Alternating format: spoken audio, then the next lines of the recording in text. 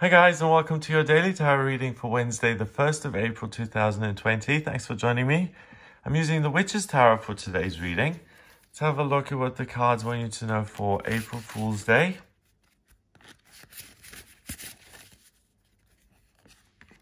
The Two of Wands, the Queen of Pentacles in reverse, and the Eight of Swords in reverse. The Two of Wands is a man holding the world in the palm of his hand. He's standing between a doorway and he's looking out to sea at the ships. He's got his little cat buddy there and this cloak. He's dressed for traveling. So you feel a sense of power to run your own life on this day. And you feel a sense of adventure. Two is a relationship, so you feel like you want to improve your relationship with the world. So currently, travel is difficult. I'm not sure, but I think some flights are still going for the rich and famous, but I think most flights have shut down, or if you want to get a flight, they're super expensive. I'm not exactly sure though, so don't take my word on that. But I know that traveling is limited. So instead of traveling in a physical sense, it's about traveling and going through a doorway in the sense that you're progressing with something that you care about. You see all this red, or that you're broadening your horizons by educating yourself and learning about something that you enjoy and care about and creating a better relationship with that by becoming more expert at it through study, and then you have a feather in your cap for doing that. You become an expert and you create a doorway that allows you to contribute something, and that really opens up your life and makes it bigger. So the Queen of Pentacles, look at the little dog. She is the master of money, work, daily life, physical beauty, health, and she is on her throne there. She is completely in control of all of those elements of her life. She's got her pet there. Beautiful environment, red roses, flowers, a pentacle, so no shortage of money. In reverse means that you don't have this mastery of money. And you don't need to let money stop you in your endeavors, because what you're doing today is you're thinking on a level that's higher than money. You're not thinking, oh, let's look at the paper and see what job I can get because I want to be the Queen of Pentacles and I'm really in a dire state financially right now. So let's look at the paper and see what jobs I can take even though I don't like them. Or you can do inner work and ask yourself, what is it that I'm passionate about? And I really hope, I've spoken to people who have realized that now during this lockdown, they don't want to live where they've lived anymore. They don't want to do the jobs they've done anymore. I've also had some people who can't wait to kind of get back to work and who are really having to do a do-over when it comes to work and finances. If you're lucky enough to be in a position where you can use this time to reflect and really ask yourself what you want to do with your life, because we spend most of our lives at work. Work takes up a lot of time. So don't waste your life away by having some job you don't really care about anyway. And you see beyond the financial. So beyond the problems of, oh, I don't have enough money to start my own business, which you can borrow, or I don't have the experience, which you can learn, and so on. So you don't care about the physical limitations so much. Next card in reverse is the Eight of Swords. She's kicked out of the club. Look at the castle behind her. We don't want you. Thank you very much. She's blindfolded. She's trapped in this circle of swords. The ideas of other people. She may have committed some crime that they felt was odious and she's been punished. And usually that's a load of rubbish. And if she were to take her blindfold off and the ropes around her, she'd see that she can just walk out of this. She's free. It's in reverse, so the blindfold is off. You're thinking very clearly. You're not trapped by other people's beliefs and my mother approves so I can do it, or what are my children gonna think if I do this thing that I care about? What if I embarrass them? No, I can't do it. You see that clearly, and all of the ideas, all of those negative ideas, you're able to pull them out one by one and rise above them. And you're able to rise above your existing financial circumstances. Because remember, your existing financial circumstances are in place because of past decisions you've made about your financial life. So maybe 3 years ago you were desperate and you needed a job and your cousin said, hey, we need someone at the petrol station, come work there. You're still working there, you're unhappy, you're miserable, and you're like, well, what am I supposed to be doing?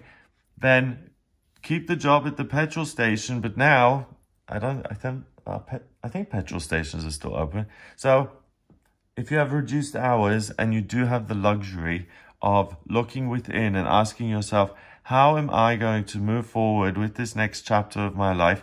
How can I plan my life so that I'm doing something that's fun? Like I'm planning to take a journey at the end of the year, or I'm going to enroll for this course that I've always wanted to do. I've always been interested in the I Ching, so I'm going to enroll in this distance learning course, and I'm going to get a tutor, and I'm going to become a master at the I Ching, and I'm going to do readings for people. It's going to be amazing. Or I just love to paint and make pottery. By figuring all of that out and by listening to your passion, you're able to turn the Queen of Pentacles around, and the idea you get will serve as a Queen of Pentacles idea. It's not going to be some harebrained scheme that's going to end up in bankruptcy. It's something that will put you on top. And second of all, it's something that puts you beyond reproach from other people. It puts you in a position of power, and instead of being put down and judged, you get rid of all these swords. You decide that your sword, your opinion is the one that matters. You do something with it. And then because you do well financially, you live at the top of the tower and you get to decide who's in and who's out of the club. So today is a wonderful day to discover what you love in yourself, what you love in life.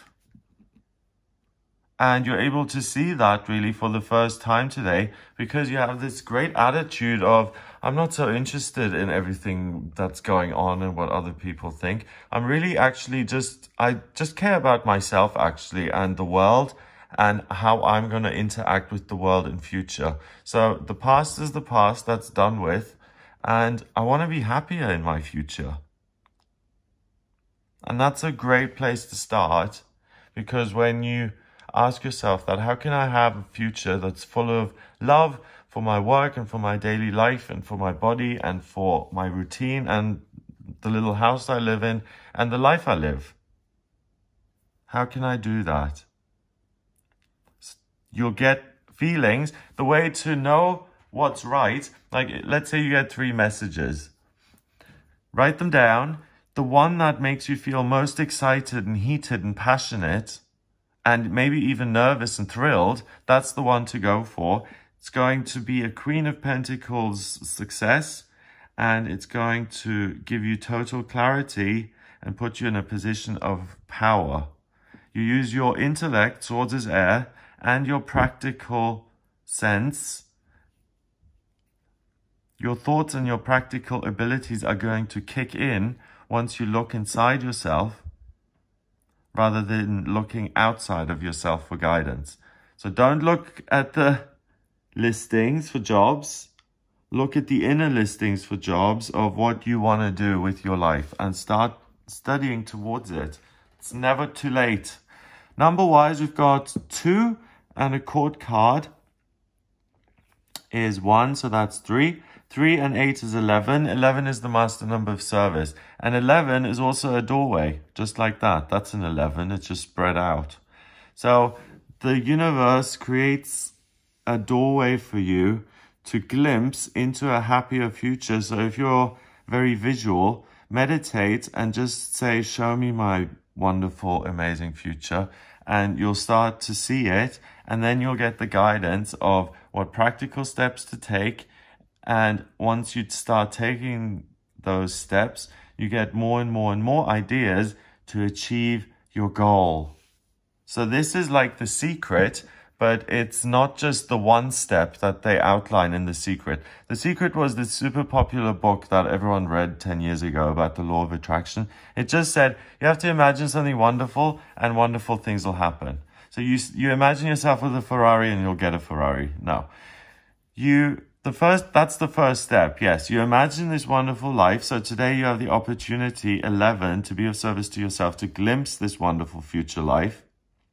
Step 2, once you've imagined it and seen it, step 2 is listening to the earth, signs in the world, your inner guidance, what makes you feel most fired up and motivated.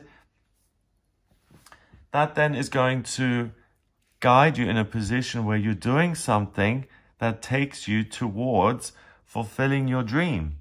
So today can be a day where you plant seeds of intention to start this new life that you can glimpse in a meditation practice or just by looking within or by asking yourself, how can I find a job that makes me truly happy?